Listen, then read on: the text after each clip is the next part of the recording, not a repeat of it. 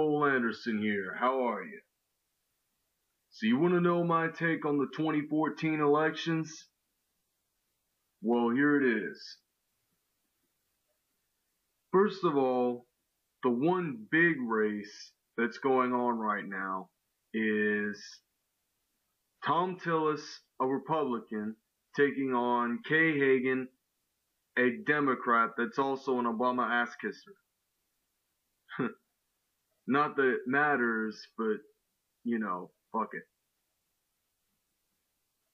They've been slandering and bitching at each other all election long.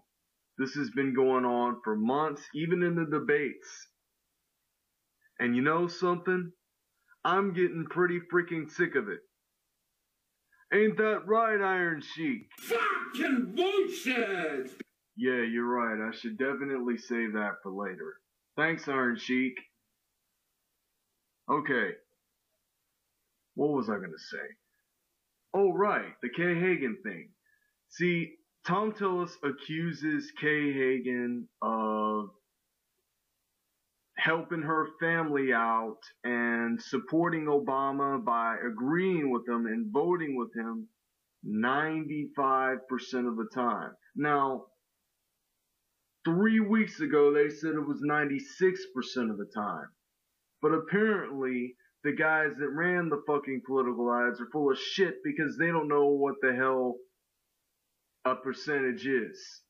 Like, say, 99% or even 1%. They can't tell the exact percentage that Kay Hagan voted for Obama. That's kind of sad, you know? I mean, it really is.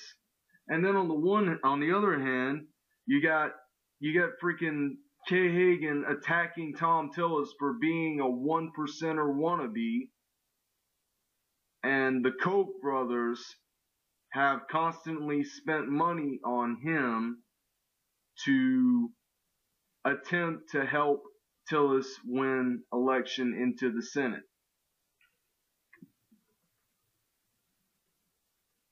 But Thom Tillis says that, well, I don't know what Thom Tillis says, but either way, everyone knows that a politician like him is going to deny it, which we know, just like the Iron Sheik knows. Fucking bullshit! Jesus, I used that sound clip one too many times already. Actually, two too many times. I don't know if there's gonna be a copyright issue with this, but I mean, it's just a 2-second clip. What harm could it possibly do? But anyway, back to the point. Thom Tillis is accusing Kay Hagan of voting with Obama 96 or 95% of the time, and Kay Hagan is accusing Thom Tillis of being a 1%er.